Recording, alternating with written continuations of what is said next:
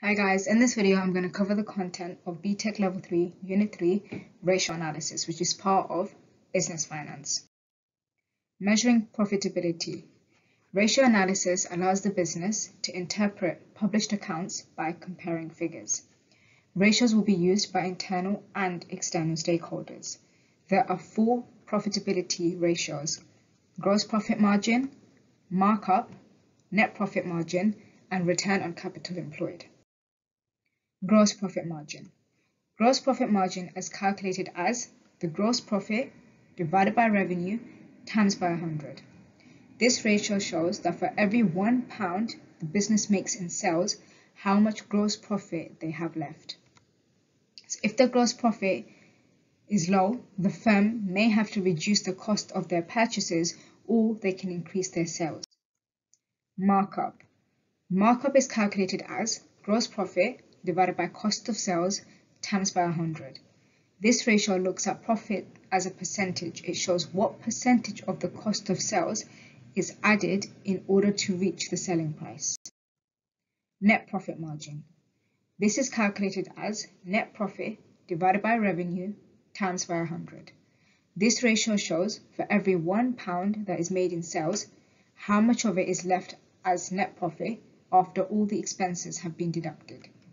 If the net profit margin is low, a firm may have to reduce their expenses. Return on capital employed. This is calculated as net profit before tax divided by capital employed times by 100. This shows the percentage a business is earning from the capital being used.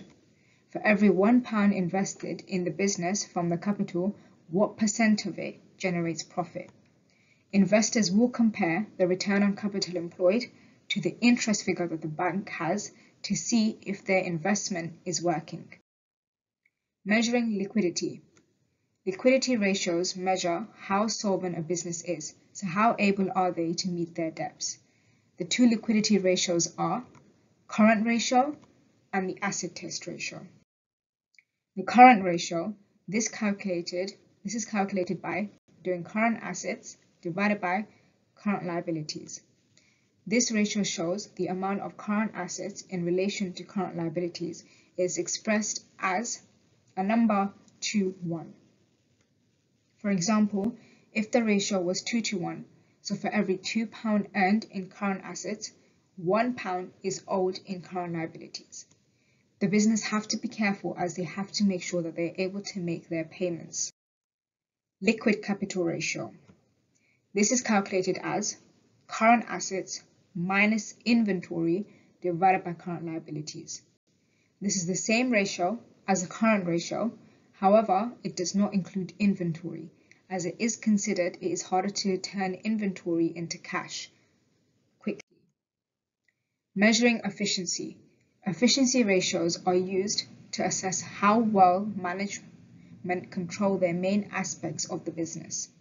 So there are three efficiency ratios. There's trade receivable days, trade payable days, and inventory turnover. Trade receivable days. This is calculated by doing trade receivables divided by credit sales times by 365. This ratio measures, in general, how long it takes the people that owe the business money to pay back. The trade receivable days will vary depending on the items the business sells. The firm, it would depend on whether the sale was made to a business or a consumer. Trade payable days. This is calculated as trade payables divided by credit purchases times by 365.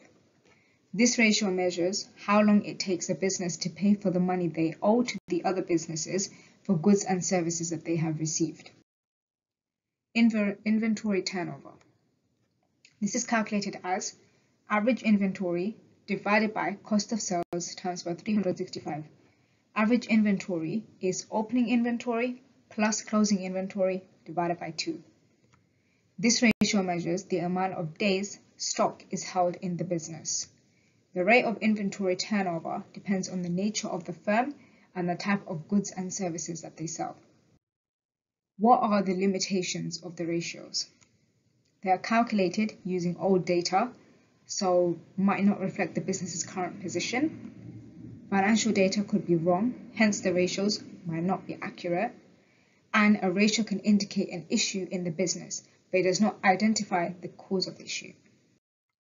Hopefully this video helped explain ratio analysis. You can pause this video and try out these questions.